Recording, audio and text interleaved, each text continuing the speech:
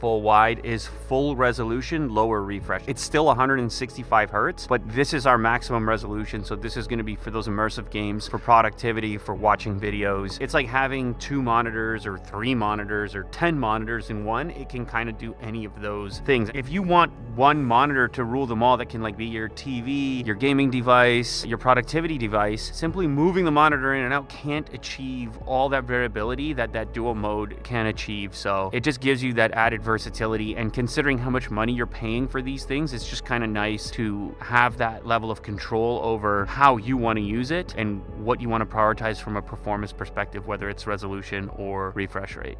So this is actually the world's first 5K 2K OLED gaming monitor. This is crazy. There's a dual mode hotkey, so I don't even have to go in the menu. I can just do it on the fly. Yeah, so it seems like a big deal for LG is this idea of not just going like crazy wide, but instead getting taller, like finding that 21:9 and implying that it's the optimal for more scenarios before we even get into the whole dual mode discussion. It's crazy, like things have come such a long way now in terms of versatility. It's like you used to compare monitors and have to make choices based on your game preference, and now you can kind of just get one monitor and it can solve that entire variety of potential preferences. Yeah.